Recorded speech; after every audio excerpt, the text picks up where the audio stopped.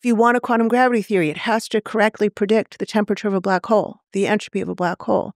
It has to have all of these correct features. The black hole is the place on which we can test quantum gravity.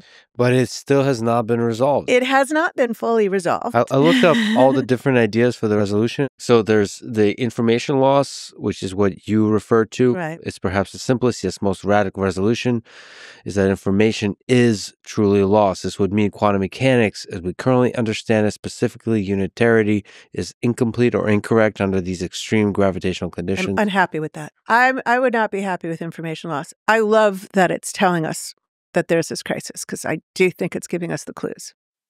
And we have to take them seriously. For you, the gut is like...